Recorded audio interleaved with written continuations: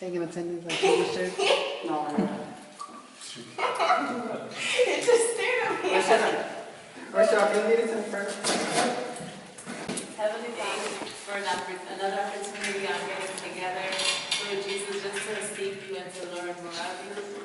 I pray, Lord Jesus, that you use Gilbert tonight, Father God, use him as a vessel to I'm going to do something different. I like to interact with you guys. I want you guys to be interactive with me. Okay. So, as the title of today's class, today is going to be we're going to learn about fictional characters. Now, my question to you guys is my first question of everything.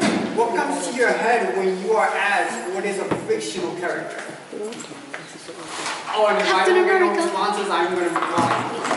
What's the question? What comes to your head when you are asked about what is a fictional character? Captain America. Fakeness. Everyone. Before we answer, I'm not talking about fictional characters like Goku, Naruto, SpongeBob, none of that. I'm talking about your character. Like Jamani's character, her attitude, or whatever character. I thought fictional was not real though. I'm confused.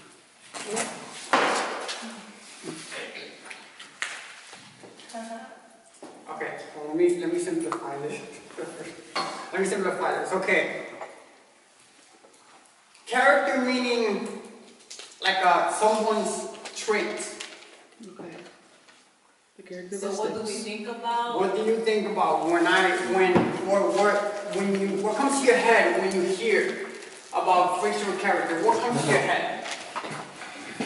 Anything. It could be anything. Anything. A person who's trying to be someone they're not. They try to fit in. I liked it. Thank you. That's good. I work hard. Shut up. Alright, so what I did was I looked up the word, I separated. So what I did was I looked up the word fiction on the dictionary. The dictionary tells me it's an invented for the purposes of fiction. Of course, we all know what that means. Now, I looked up the word character, and it says the mental and moral qualities distinctive to an individual.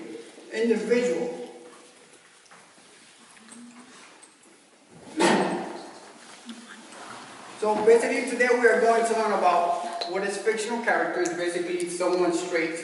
Basically, what makes you as a person.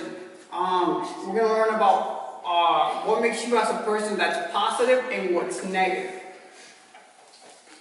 But while I was studying this whole lesson, I noticed that the Bible and everything that I was looking up was leading me to very, very, very deep meanings to it. But we're only going to cover just skin deep, just for the sake of time and all that.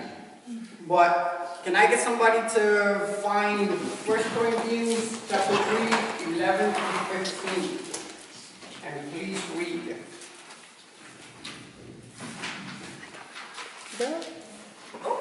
Thank you. Well, I'll read it. First Corinthians what? 3, 11 to 15. Thank Okay, you. ready? Right. For no one can lay any foundation other than what is being laid, which is Jesus Christ. If anyone builds on the foundation with gold, silver, precious stones, wood, hay, or straw, each builder's work will be plainly seen, for the day will make it clear, because it will be revealed by fire, and the fire will test what kind of work each has done. If what someone has built survives, he will receive a reward. If someone's work is burned, he will suffer loss. He himself will be saved, but only as through fire. Okay, good. We'll go back to that verse in a little bit. Describe what it means to have character. Karina, how would you describe that? Someone having character would be someone who shows integrity, someone who displays kindness, someone who displays the love of Christ. Basically, you would say describing someone's traits. So when I looked it up, to me it means what? To me it means what defines you as a person, at least to some extent.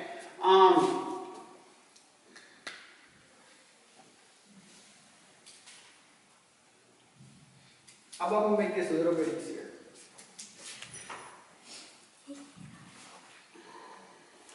How do I put this?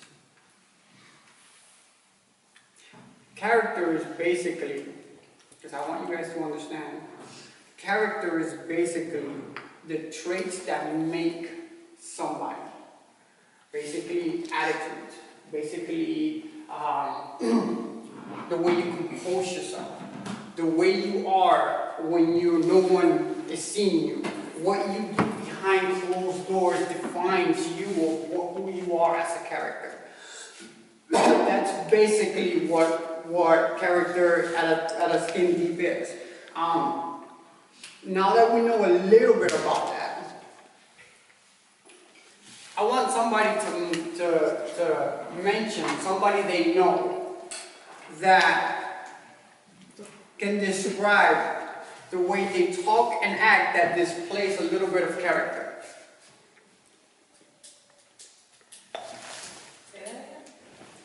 So We got an answer. Ashley. So I know someone, not here, someone at my job, Yep, that's fine.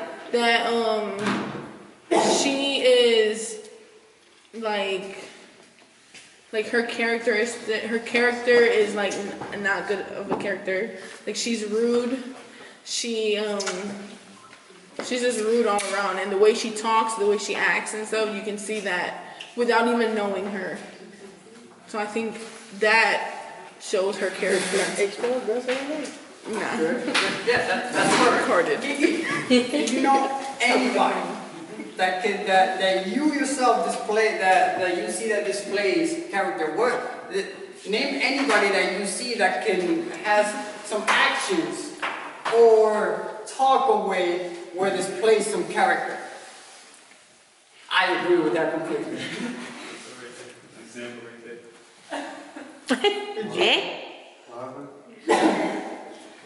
The way you talk and the way you perceive yourself displays character in your own way. Okay. Good. So in the middle of that, just like Ashley was saying, there's good character and there's always bad character. Who can identify what kind of traits?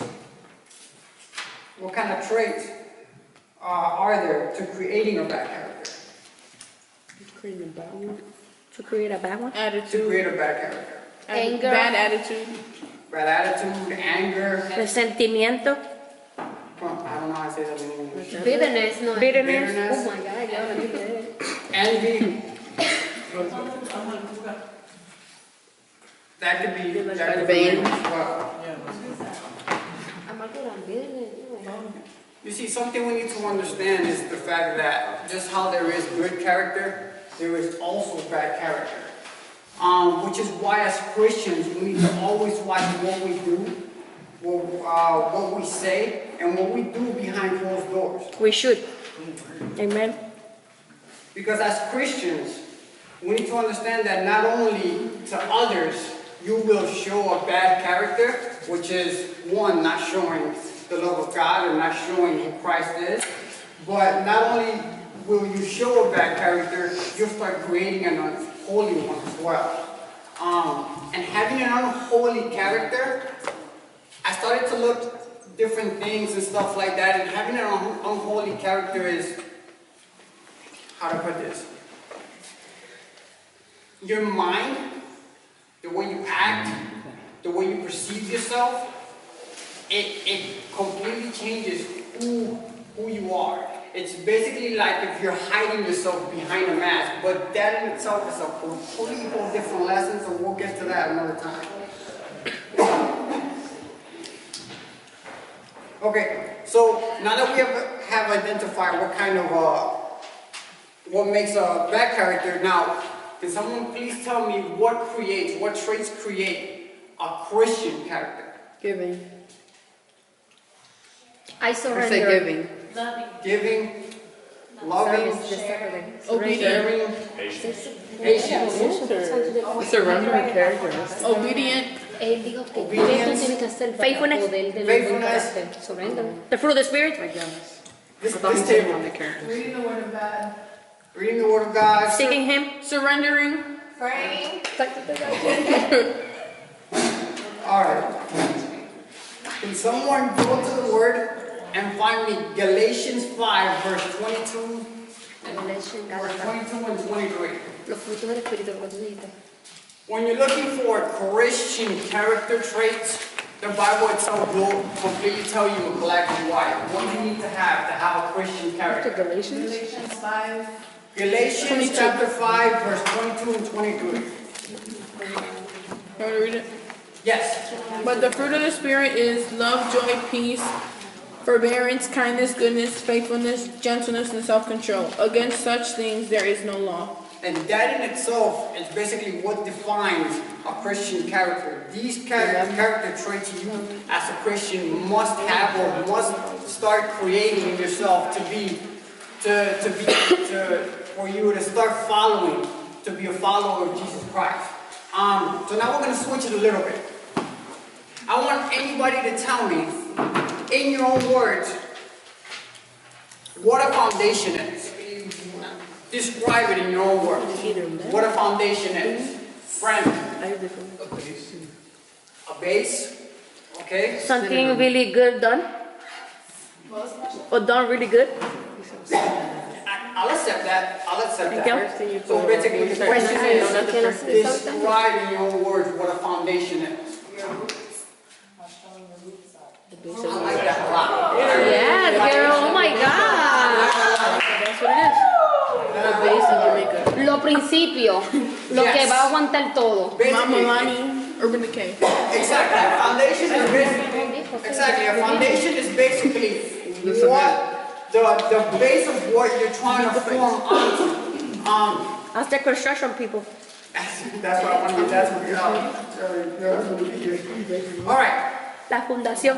So what I did was I went to the dictionary again, and in the dictionary it tells me an underlying basis or principle for something, which is basically what you guys mentioned, an underlying or base of what it is. I looked up another translation, and it's a translation that I really like. The translation, though, it describes for an actual foundation of a company, of what it is. But it basically says the action of establishing an institution or organization, which really called my attention because of what it says about being in action. So basically, I kind of rephrased it and I put the action of establishing a foundation on Jesus the Rock, which is what we're going to get to right now. So, okay, so as Christians, as followers of Christ, as believers in Jesus Christ, what actions will result in building our treasure in gold, our treasure with gold and precious stones? Let me rephrase that. So basically, as Christians, what actions are we supposed to have to creating a strong foundation? Reading your word. In Jesus. Reading your word. Surrender. Praying. Praying. Having the fruits of the Spirit, which kind of dumps it down. Prayer, reading, Making disciples. not just reading, studying, fasting, Having a relationship with Christ. having a relationship with Christ, but that's you're going way ahead of this room. What was that? Do it again? This question to you guys would be, what actions might we be busy with, but are not sin that will create an unstable foundation? So basically, what in our very lives, what do we do as a daily basis that basically takes our time away from God, that we basically put first before God? Facebook. School. Instagram. Boyfriend. Snapchat. Relationship. What's a relationship? So basically, The TV. What's attention? Food. The Game Boy. Que nosotros. ¿qué acciones nosotros hacemos en nuestra vida que no son pecados, Pero te alejan de Dios. Una fundación fuerte en Jesús.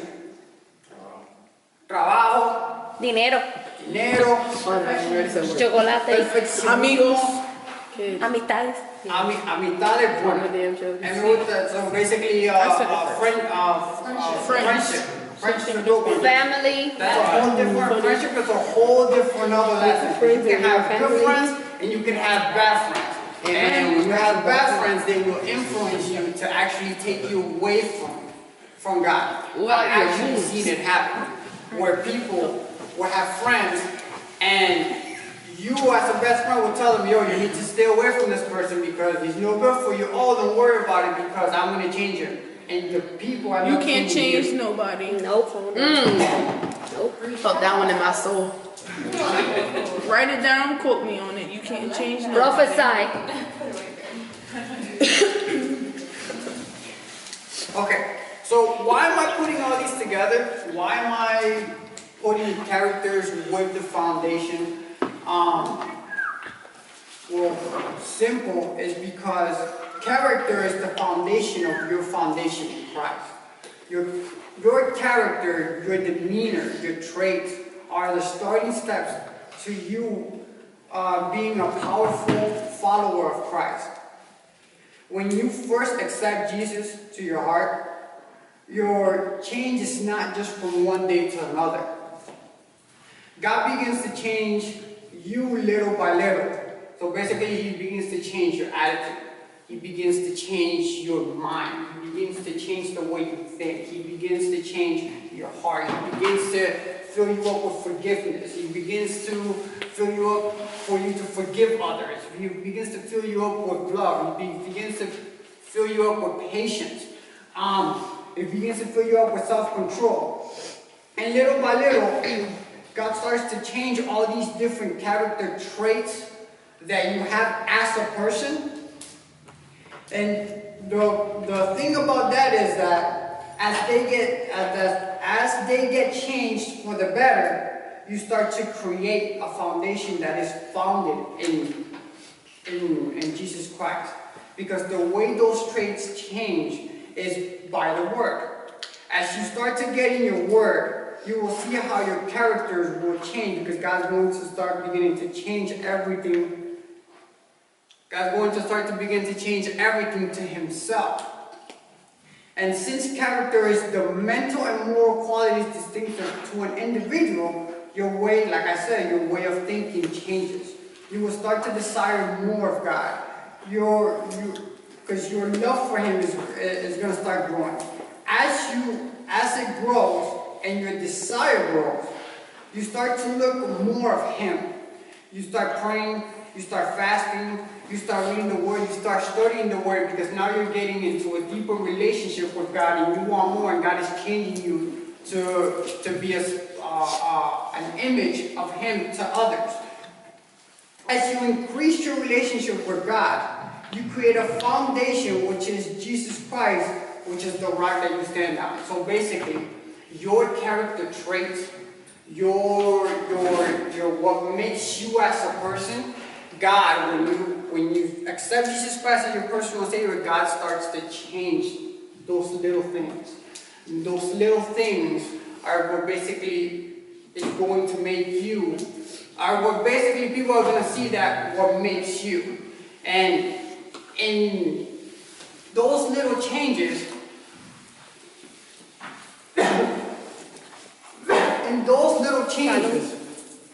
you start to create a foundation that it's not about your job, that it's not about work, that it's not about money, that it's not about friendship. You start to create a foundation that is founded on Jesus Christ. And as you create that foundation, God's going to start giving you the desire to look more of Him. Amen. As you look more of Him and you start creating a relationship with Jesus Christ, you start strengthening the actual foundation that He has actually created, that you have created for yourself, that is Jesus the rock. Now, what happens to us when we do not have the character and commitment to do what is right? What will happen to us when Jesus comes back? What happens when you accept Jesus Christ as your personal Savior? What happens when you don't let Jesus to change these character traits? Because at the same time, there is a choice. It's a whole different other time. What happens when you don't let Jesus change you? Change those things. What happens when you start creating a foundation that it's not Jesus Christ? Va a caminar ciego. Huh? Vas a caminar ciego. Walk blind. You'll start walking blind. Anyone else? Rochelle? Can you restate the question? Things would distract you. Okay, so the question, let's make it, okay, attention, let's split the question up. The question is, what happens when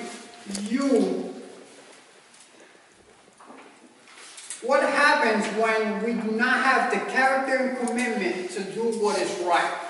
What will happen to us when Jesus comes back? What would happen when he comes back? Nos quedamos. When we don't do what is right? Then you'll stay behind. That is part of it. So basically you'll stay behind, but that is somewhat part of it. Because you gotta remember, okay, so let's say you don't put God first on what you do, but you still serve Him, Okay. and you still go to church and all that. Okay, so then you won't necessarily stay behind in the rapture then. Exactly. You just, in heaven, there's rewards that we talk about. Exactly. And so basically, Exactly. you'll be down here while everybody's got their rewards, they're all up here. Exactly. You hit it right on the nail. Not everybody.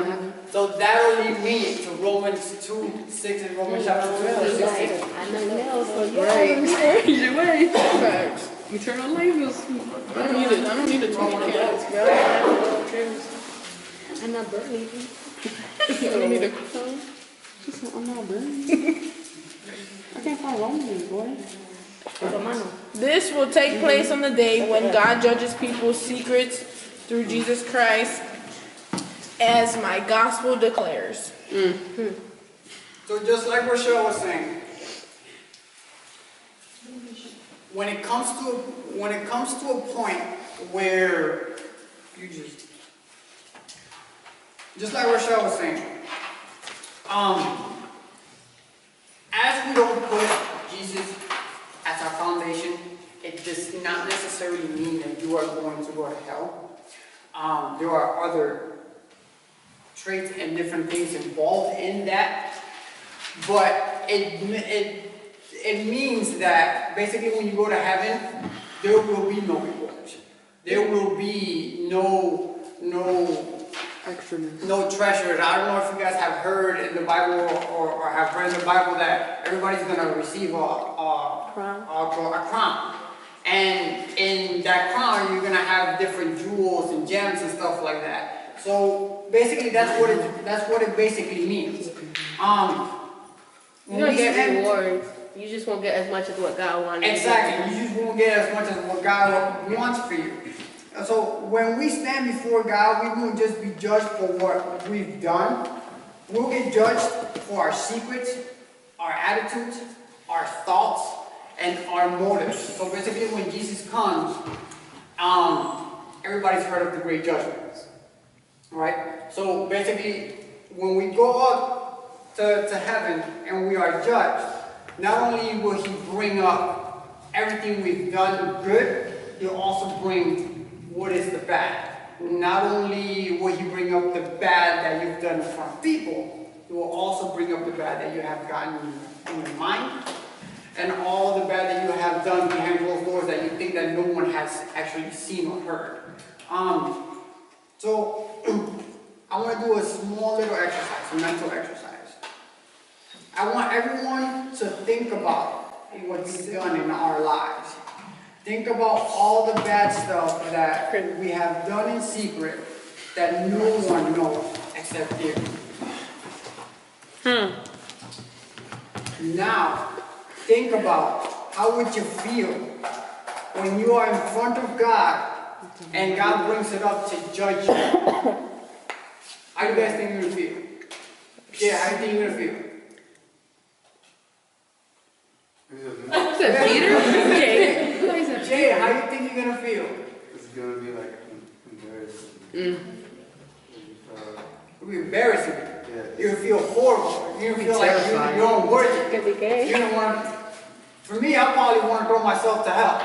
Oh no, I'll stay in heaven. But Drag down. okay. So now thinking about that, my question to you is, would it change the way you would do things in the future? Would you make choices to build up your foundation? Would you make choices to destroy it? I mean, my question would be, knowing that even though you're behind closed doors, or you might be doing this, or it could be a bad habit, or it could be something that you're just trying to stop and you can't, you know, knowing that even though that no other eye sees you, then knowing that God sees you, and you know that God is going to bring it up to judge you when He comes back, wouldn't that change the way you think? Wouldn't that change the way you start perceiving yourself in the future? Wouldn't that change your decisions for the future? They should. They should. They should. But I mean, we know that now. Are we changing it? True. True. You spoiled that fire. I think that's another reason why, as to the way that God can plan things and how no one knows when He's coming. Because if we know when He's coming, then we're going to make sure that that day before, all right, I'm going to get my life right. And that's not the point. It's not about getting your life right before He comes. It's about living it continuously and showing it to others and lives. Exactly. Fire. You guys laugh and it's funny, but it's so true. If we got the opportunity now, that we know what is good and what is bad, and we can stop doing it and wait for God, we will be reward. It's not about knowing what's good and knowing what to do with it. It's about actually doing it. If you don't actually doing it, then basically, what is the point of you being here? Because if you, and I'm not saying that oh, you're gonna stop from one day to another, or this and that, or pornography, or this and that, or whatever. It's a process. It's a process. A process that you cannot give up. I'm sorry? A process that you cannot give up. A process that you cannot And it won't be give easy. up. Or you can't do on your own. You know, that you can do on your own. Which is why creating a foundation in Christ, by reading the Word, by studying it, by doing what you need to do and creating sacrifices to make sure that God becomes the first thing in your life, no matter what you do and no matter what comes in your way, that is the difference between being a follower of Christ or just a person that knows Him. To close out, I got 3 questions for you guys. My first question is, now that you guys know what it is to have a Christian character, can someone tell me what it is? So basically, what is it to have a Christian character? What is to have a what? What is it to have a Christian character? ¿Qué tú necesitas? ¿Qué es tener un carácter cristiano? carácter cristiano? Woo! A lot of things. The fruit of the Spirit. The fruit of the Spirit. Name them. Love, joy, peace, patience, kindness, gentleness, and self-control. Ooh, spit that fire, Paul. I was wondering when you're going to wake up. Oh, thank you, but when I woke up, it's in my nose. I can tell you the whole fact. Don't sleep on me. Fantazo. Paola being So, okay, my second question would be, What leads to having a Christian character? What leads? What leads to it? Living in accordance to God. Like praying, reading the word, having a daily worship, not just at church. Perfect. Surrender. Y'all need to stop.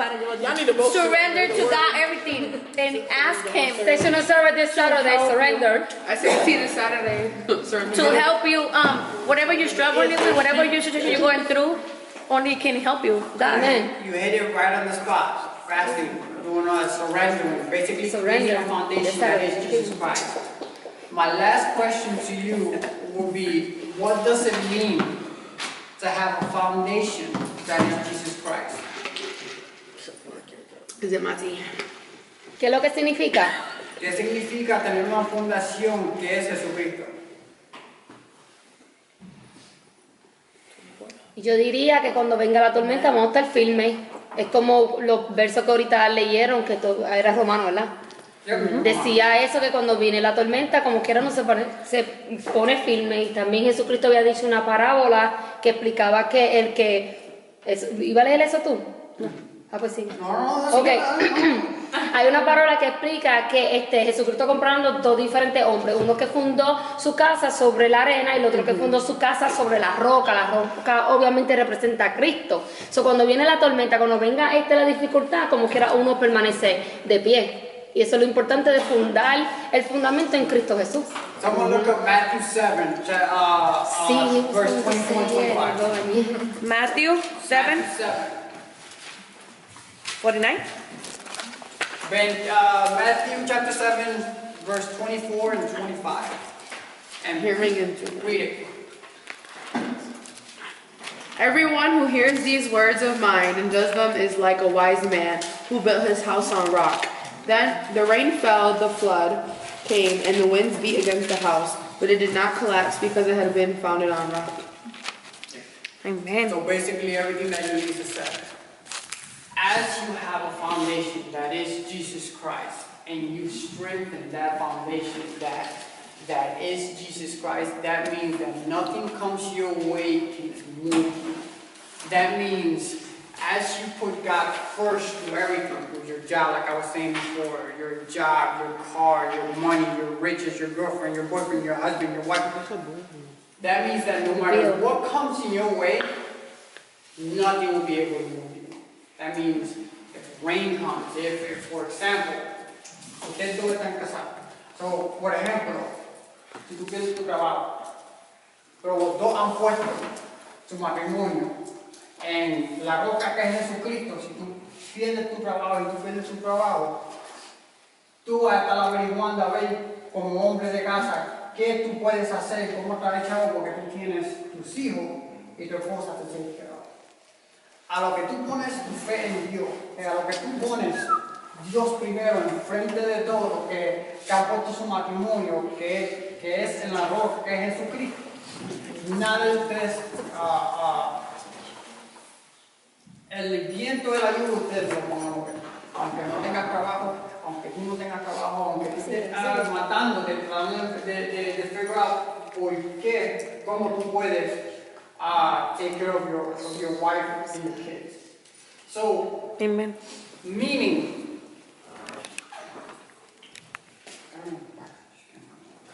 so basically, that's the end of my lesson. I got nothing else. Amen.